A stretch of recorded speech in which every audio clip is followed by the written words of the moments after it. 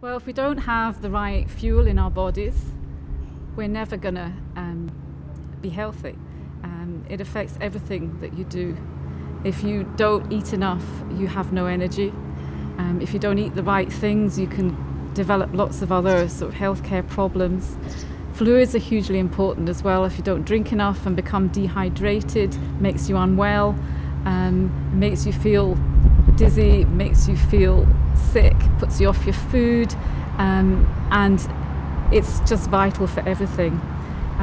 In my role as continence advisor, I come across people all the time who have problems with constipation. We all know that diet affects constipation, but people really don't have the level of understanding about their diet that they perhaps could have. There's lots of information available, and it's a question of just keeping an eye on things, and if the bowel's a bit sluggish, think about what's causing that. So we need plenty of fibre in the diet, and we also need a good routine. The bowel loves to have a routine, so the timing of meals is really important for that as well. There's a system called the gastrocolic reflex that kicks in when you eat. So 20 to 30 minutes after a meal is a really good time to have a bowel movement. And if people don't get to sit on the toilet at that time, they don't go, and they can end up really constipated and really uncomfortable. That in itself puts you off eating, and you just get into a real vicious circle. But also fluid is really important. If you don't drink enough and you become dehydrated, it also has an effect on the bowel, so that what you're going to pass is more dehydrated, more difficult to pass. So the whole process affects everything to do with the body. If you lack energy, you might stand the risk of falling. Eating makes you feel good, especially if you're eating in company. So if you get a bit low in mood, then it puts you off your food as well, and you tend to eat less. It's just hugely important for every aspect of life, especially for older people. So care staff can help that process by noticing, by being aware, being alert to what's going on around them. Noticing if someone's eating well, noticing if they're not eating well, making sure that they're sitting beside people that they enjoy sitting with, and the reverse of that, not sitting beside people they don't enjoy sitting with. And just keep an eye on what's happening in the dining room. Try and create a lovely, relaxed, comfortable atmosphere where people don't feel rushed, they don't feel criticised if they make a mess, and providing as much help as the person needs in a subtle way, without making the person feel that they're having help, not standing over cutting things up, but sitting beside them. And well, people who prefer to walk around and don't like to sit still, first and foremost, if they are sitting at a table in the dining room and it happens to be a meal time, give them a meal quickly without waiting, and that they might eat some then.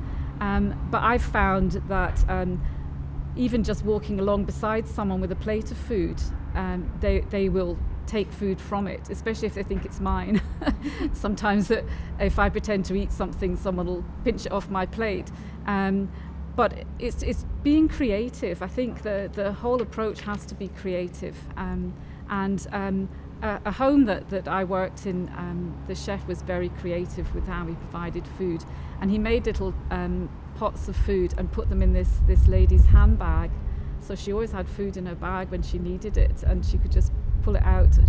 She didn't really remember it was there, but she discovered it every now and then and had something to eat. Leaving food around the place, it can work really well too. There are challenges along with that, but that's really good. And of course, fluids are so important as well. So having fluid stations around the place, or just handing someone something to eat or something to drink at regular intervals throughout the day, can really help. So people who don't eat what is considered to be a normal diet that everyone else has, for example, people who are vegetarian, like myself, will really enjoy having a choice. I still go out sometimes for meals as a vegetarian and find that there's lots of choice for everybody else, but there's only one vegetarian option. And if I don't like it, that's tough. So I think it's really important to bear in mind that people have all sorts of beliefs and all sorts of physical and health needs for specific types of diet.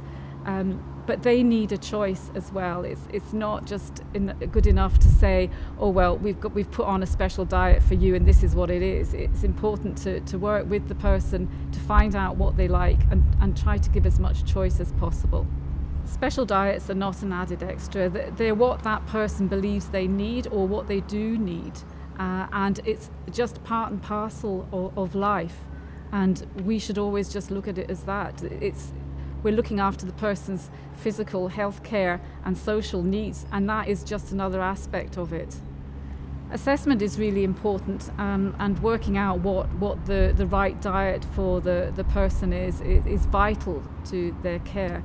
I found that having the whole staff group involved, not just the care staff, made a huge difference.